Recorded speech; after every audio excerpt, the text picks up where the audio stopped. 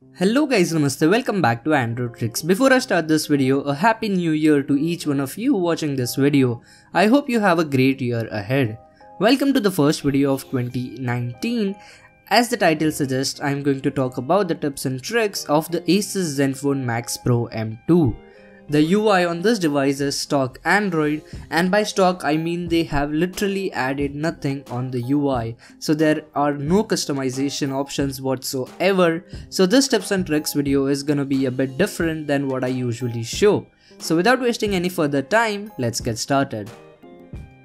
If you have seen my initial impressions video, you might know that the notch on this device is really annoying because of its size.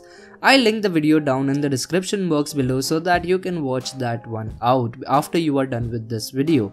Anyway, to overcome that problem, I found a way to hide the notch on this device even though the option is not available by default in the OS. You just have to install the application Nacho from the Play Store from the link given in the description box below. Once you have installed it, you have to add it to your quick settings. Enable the option and tap the notification to go into the settings. Once you are in the settings, change the size to 82, which will hide the notch completely.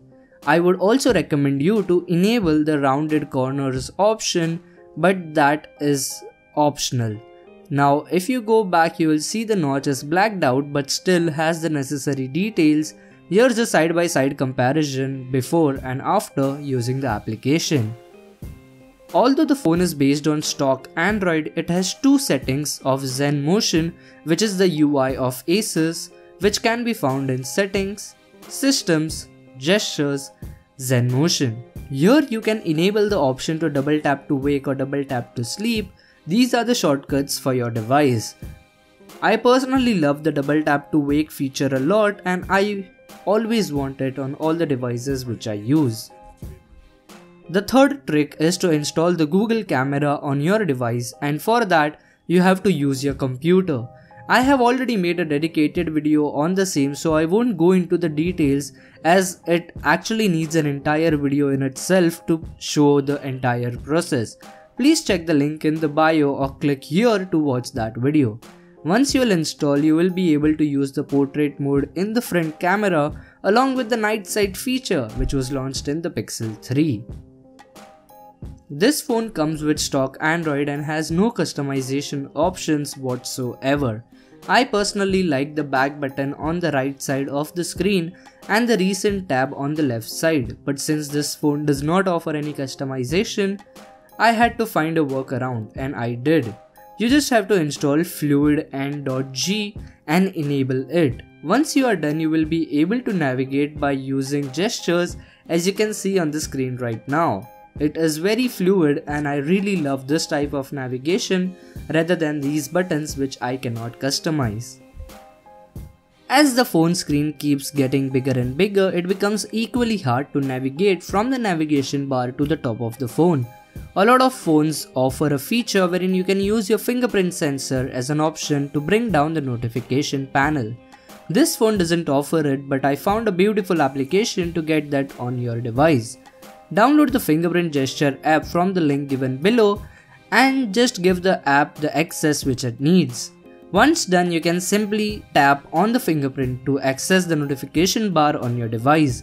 It's really simple and I use it all the time on this device as you can see on the screen right now. Now although this device has stock Android, it doesn't come with the wallpapers which you have on your Pixel 2 and the Pixel 3. I am talking about the live wallpapers which you might have seen on a lot of devices which I show on the channel. Anyway, to get the Pixel 2, Pixel 3 wallpapers on your device, you just have to install two applications which are linked below. Now click and hold on the home screen, press wallpapers, and you can just choose from the plethora of new options which you'll see there. Now as the phone doesn't have an option for customization in the stock launcher, I would highly recommend you to install the Nova launcher to bring more options. It can make your device look really amazing. Just wait and watch from this to this. There are tons of customization options in the Nova launcher, unlike the Zenfone Max Pro M2 UI. If you want to get this exact UI which I showed on the screen right now, then download the wallpaper and the icon pack from the link given below. The notification panel on the Zenfone Max Pro M2 is really messy. A lot of icons are there all over the place, as I mentioned in my initial impressions video.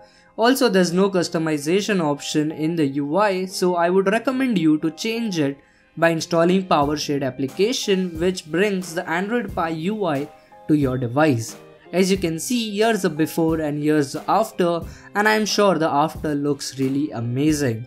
This application was recently removed from the Play Store for unknown reasons, so I have linked it down in the description box below, which you can use to directly download this application on your device. Once you install it, this is how it looks, as I showed you earlier, which is way better. So that's pretty much for this video, guys. I hope you enjoyed it. You can share these tips and tricks with all your friends who have got the M2 Pro. I'm really sure it will help them out. Also, this was finally the first video of 2019. I plan to upload a lot more videos than I did in 2018, which would be pretty easy because I just uploaded 27 videos in 2018.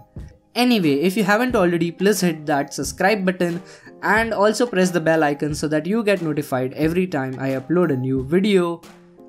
See you guys in the next one.